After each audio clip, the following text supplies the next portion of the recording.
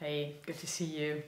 Have you ever wondered how some people have the ability to really build strong connections? I mean, there's some horse people out there, they have that that certain thing and they connect with horses. It's amazing. You watch them and it's like, God, how do they do that? You just get goosebumps watching them, and then you ask yourself, how does he do that? How does she do that? Just to make everything look so pretty, so beautiful, so much in the flow, and you don't see any like intimidation, you don't see force, you don't see manipulation. It all flows. It's like the horse and the person, they're just one, and it's so beautiful to watch. And there's also some people out there who have that same bond with other people. They radiate some certain energy and draw people in, and you just wonder, how do they do that? Now, I want to tell you a story. The first time I've ever seen somebody building such a strong connection was 1990 in Oregon. And I was actually supposed to meet up with my mentor.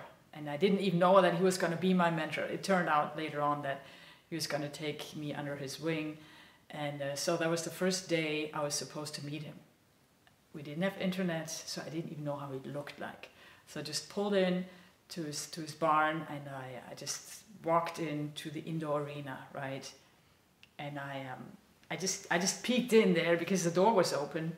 And I saw this tall guy sitting on a horse. And I figured, well, that must be Don, right? And it was. And I watched him. And it was so, so fascinating. And it touched me so deep. He was just kind of walking his horse around, really easy. And it was not just somebody sitting on a horse.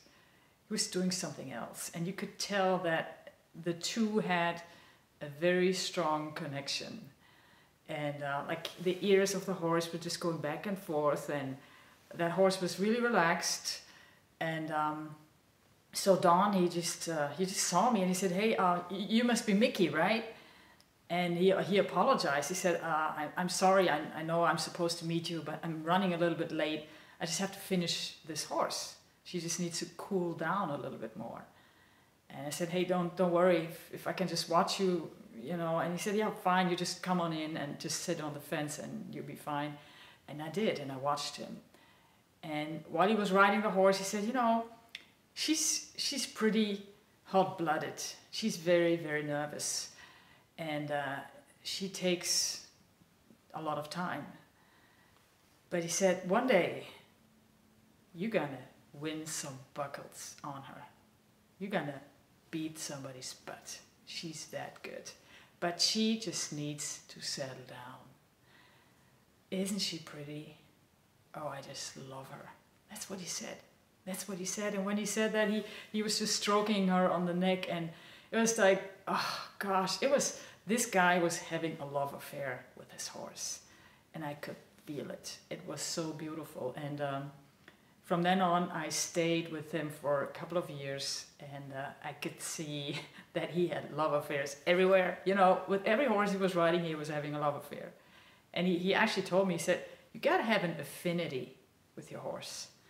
And then it was like the horses were loving him back, really. And I loved him because he was so open, so gentle, so forgiving, and that just really drew me in.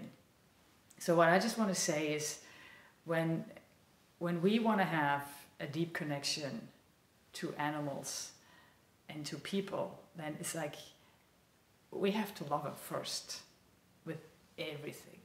All the crappy stuff, like Don was doing, you have to love them first. And then there's no limit. And then you get so much back. It's amazing. And yeah, I just wanted to share that with you because it touched me really. I almost cried when I saw it because it came from such a deep place. It was so emotional to watch. So this is what I'm really after. I want I want to get that deep connection, and because it's so beautiful. So thank you very much for watching.